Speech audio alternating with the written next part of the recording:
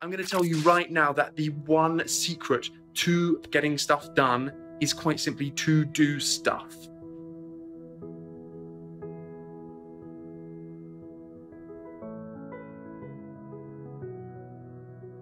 It's a big day. Today is the day that I am becoming a solicitor in England and Wales, hopefully, if all goes to plan. Just waiting for the Lenovo.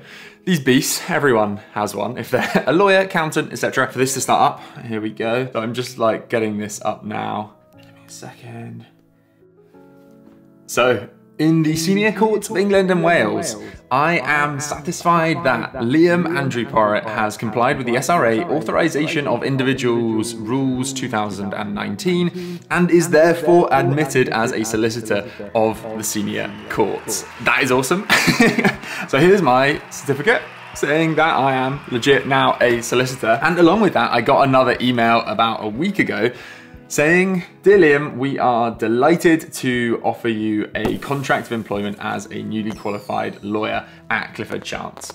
So that contract now signed. I am now a solicitor in England and Wales, which is scary, but also just like incredible. I am obviously delighted. Like, it has been a very long journey to get here. I am now 26 years old, about to turn 27, and I started this journey of becoming a lawyer. Let me first of all, let me run you through how I have become a solicitor and the journey to get here. So I started out in 2014 as a student at the University of Cambridge. I'll show you some photos or, bits of me at uni. I then went on a year abroad to France, Spain, and Peru in my third year.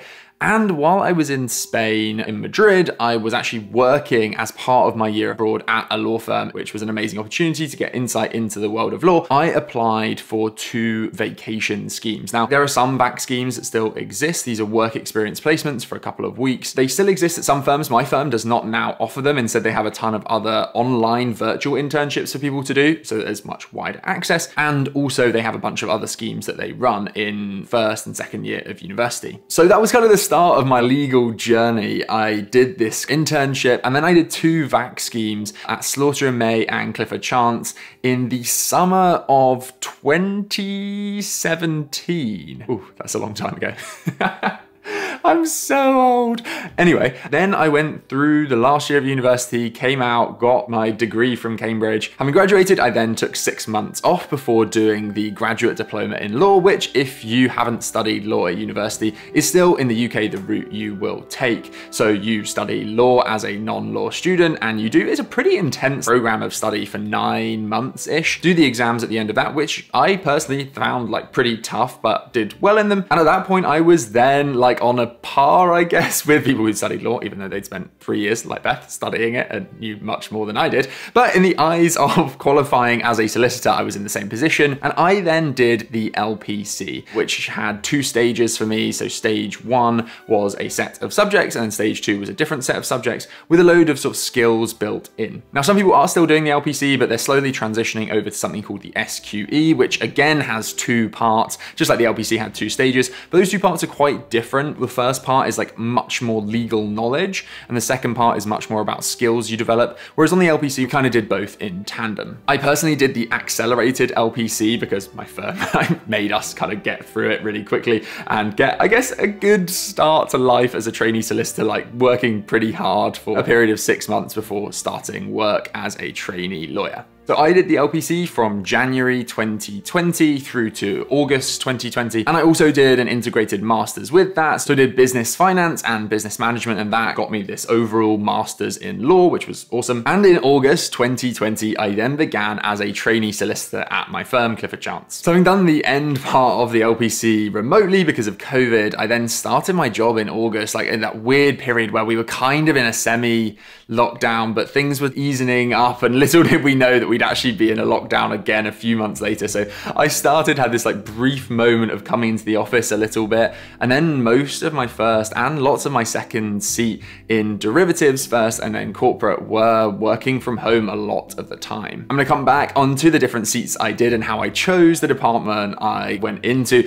but just to kind of finish this bit of the overall high level journey, I then did my 3rd seat in litigation and my 4th seat in Paris in antitrust competition law. And around around 3 or 4 months ago, started to think about like, where do I want to qualify? What department do I want to go into? And then I basically, within my own firm, had to write down like the different departments I was interested in. So I put litigation and corporate at the time. But ultimately, after all of that, I'm now qualified in August 2022 as a solicitor in England and Wales. And I mean, I've got to say, when I started this journey as a third-year university student, I was 21, and I don't think I thought that it would take 8 years of higher education, like doctor style, in order to become a lawyer. But I finally got through all of that and now am a proper, legit lawyer. So how did I decide which department I wanted to go into, and which department am I going into? Just want to build the suspense a little bit longer. If at this point in the video you're like, I reckon I know, drop it down in the comments like right now, and I'll believe you, you know. I mean, if you watch the rest of the video and then comment, you can relay information back to me. But I would be interested to see if people comment now, like where they think I'm gonna end up, to see what people think of me. Anyway, I mean, feel free. If not, no worries. I decided which department to qualify into after lists, talking to my parents, talking to friends, a lot of internal dilemma, talking to tons of people who work at my firm and even other firms. There was one guy who left my firm who I thought would give a really good external opinion on where I should go. So I, first of all, did a seat in derivatives. Now, derivatives was amazing. I learned an absolute ton around finance, the world of financial products. Particularly, I worked on structured products, which are kind of like bonds. Basically, this complex world of synthetic securitization. There's so many big concepts and ideas that make the world of finance go round. These are how finance departments of big businesses are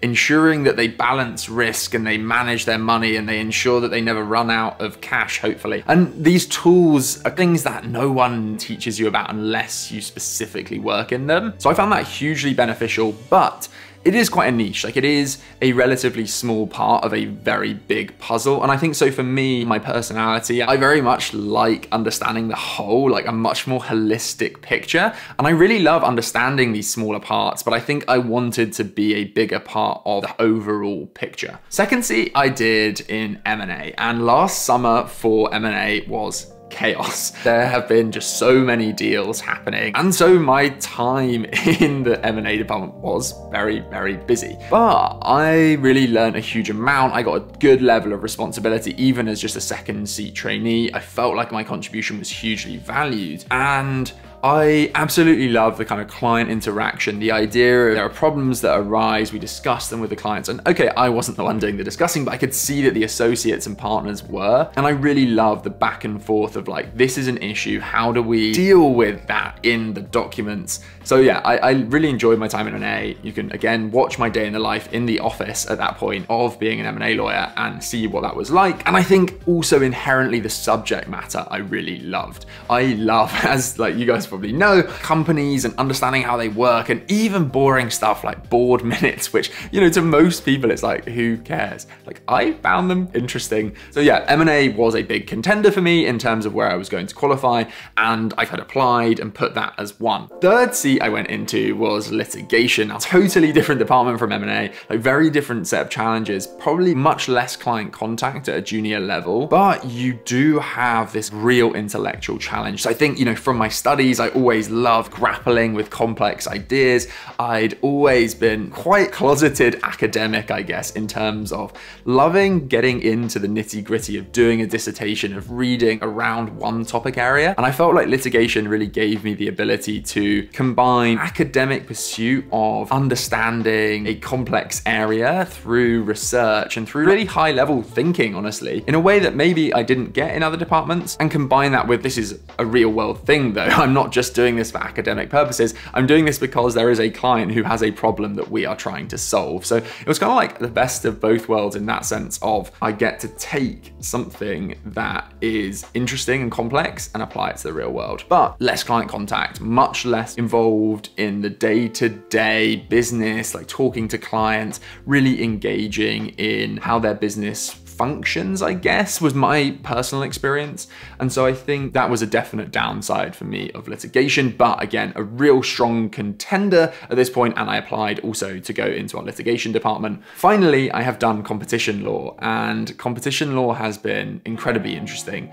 I think it's probably one of the most interesting areas of law I've found for me personally. So it's very economic. It's in the detail of how does this market work? Let's say we've got the market for phones, and you need to understand who are the main competitors. How do they make sales? Like, what are their payment structures like? Do they incentivize people by giving discounts? And so all of the kind of stuff that goes into analyzing a market is very in the weeds of how the businesses within that market operate. And that kind of economic business focus, I absolutely loved. I think for me, the main thing was you are, as I said, for derivatives, it's somewhat a part of a bigger picture. So generally when you're doing competition law, it's due to a corporate transaction, a merger or an acquisition that's happening. So you'll be involved in that process, but not at the center of it. And similarly, if there's an investigation, yes, antitrust is the heart of the investigation, but it's kind of a small part of that overall business. And so I think, again, I found that sort of slightly ancillary position wasn't probably quite for me, but I could absolutely see, like, if there's an area of law I had to go into and had to choose to pursue more, it would probably be antitrust, because I think competition law is just so fascinating. So before the big reveal of how I decided which department to qualify into and where I am actually going to be qualifying as an associate, I really quickly want to tell you about today's sponsor, Masterworks. As I grow in my career and my earnings rise, but I also become more and more pressed for time, I'm increasingly looking for smart investments that will enable me to build a diversified portfolio of assets that hopefully grow in value over the long term, without me needing to spend lots of time learning and making complex investment decisions. My personal approach to investing, even more so given the current geopolitical and macroeconomic uncertainty, is therefore to invest gradually in a diverse range of assets and asset classes and hold those assets for the medium to long term. So when I heard about Masterworks, I was really keen to start using the platform and to tell you about them. Masterworks enables investors to gain access to the high-end art market.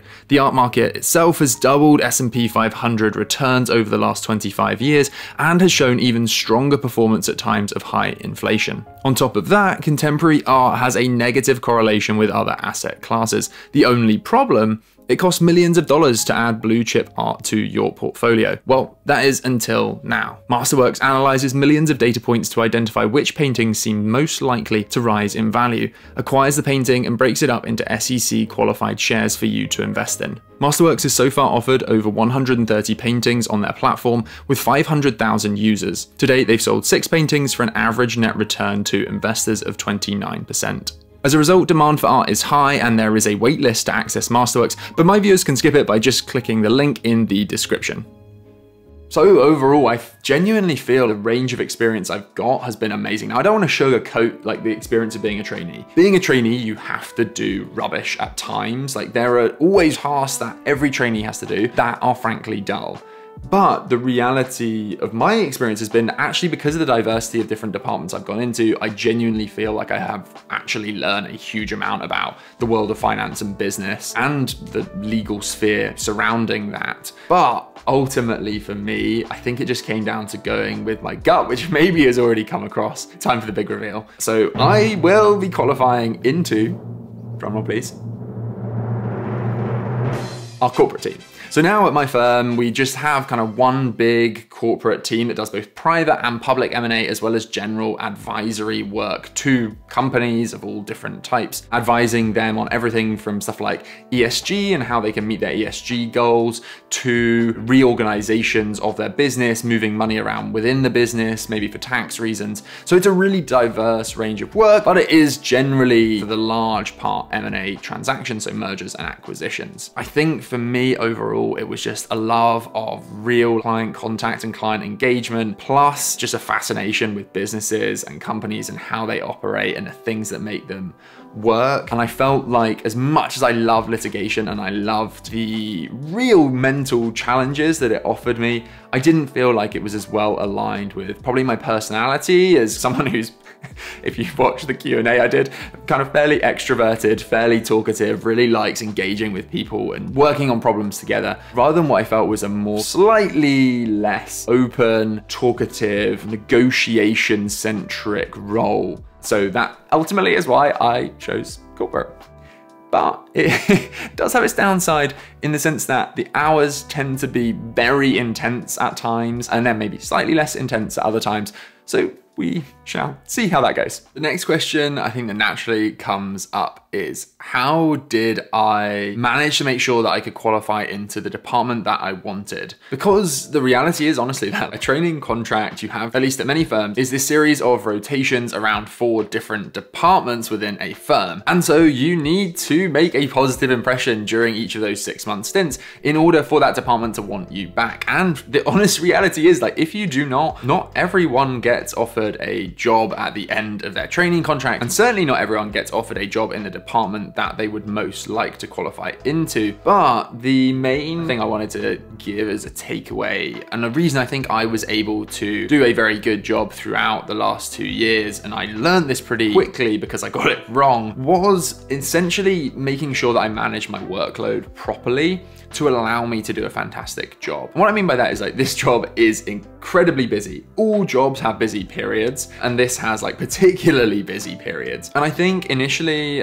certainly into like when I was in corporate right at the start, I started taking on more and more and more work. And I got to a point where I was really struggling to stay on top of things, and I could feel, I got feedback saying that the quality of my work was dipping. And I think had I not kind of taken action at that point to speak to my supervisor, to speak to partners and say, I'm really sorry, but I can't take on any more work and I actually need to be taken off a couple of things because this one thing is getting exceptionally busy and I need to be able to focus on that to do a great job. And honestly, people understood that. They took action to make sure that I could be more focused on that one matter. And that meant that I was therefore in a position to have the time to do a better job. And for me, it's then really just a question of like, okay, I have a bit more time on my hands. I'm going to spend that time making sure that every piece of work I do is as good as it can be. That means spending an hour or two extra on this task to make sure that I've checked it, to make sure that I've 100% understood what is going on, to make sure that I've checked in my mind, does this all make sense? Am I happy with what I'm delivering here? Is this in the format that's going to make it for the person who's receiving it as easy as possible to process? If it's not, I need to do some more work on this to make sure it's in as helpful a format as possible and that there are as few mistakes as possible. Alrighty. So the big question then is, what next? Like, where do we go from here? Well, I'm now an associate. First thing is I get a month of leave off for having completed my training contract. It's called qualification leave. And most firms offer this in some way. Mine is unpaid. Basically, you take a month off work and you get to do what you want. So I am going on an amazing trip with Beth for a month, and I'm sure I will be posting something about it, potentially taking my camera with me. Then I will come back to the UK in October and begin life as an associate in the corporate team back in London. I will, of course, make more videos about what life as a newly qualified lawyer is like, but I think the main thing is going to be I'm going to have more responsibility. The expectations are going to be higher. I'm going to be given more integrated work because as a trainee, you're going to leave the team in 6 months. It's quite difficult at times to give like a huge amount of responsibility because fundamentally you need trainees not to be irreplaceable, because obviously they leave the team and then you'd be, you know, in big trouble if you didn't have anyone who could replace them. So as an NQ, I'm really excited to have that much more responsibility, but with that responsibility is going to come greater demands on time, greater inability to get away from work. So I will, let you know how I find that. And it does also mean a big jump in pay. So the newly qualified salary at my law firm is currently £125,000, which is a crazy lot of money. But I should say, I did the salary calculator thing the other day. So yeah, my trainee salary was £55,000, already a lot of money. And that meant that my take home after student loans, tax, national insurance was around £3,100 a month. Now, when I put in, this is just using a calculator thing, so it's not exact, but when I put in 125,000, my take home now, because I have to spend £732 a month on student loans and then loads of tax and national insurance, means that my take home will be around £5,400. it's a lot of money. Like, that is crazy, and I'm very excited. I have been saving some money, but get kind of even more on top of saving, and hopefully, you know, maybe by the time I'm 30, possibly be on the property ladder. But I will, again, keep you updated with all things, you know, money, life, moving forward, and newly qualified lawyer life. So yeah, that is it. I am now a big shot lawyer. Big shot, I'm not sure. Newly qualified associate we'll stick with, but really excited. It's been an awesome journey. I just want to say, like, thank you so much for coming on the journey of me being a student. I started this when I was halfway through the GDL. Go back and watch my first like GDL vlogs. Horrendously cringe now, but quite funny. And then throughout my time on the LPC, working from home, going into trainee life, being a trainee for the last 2 years. So I really do appreciate you coming along this journey with me, the OG fans, thank you. And yeah, really look forward to continuing to share my journey with you. I hope this has been somewhat interesting, and yeah, thanks so much for watching.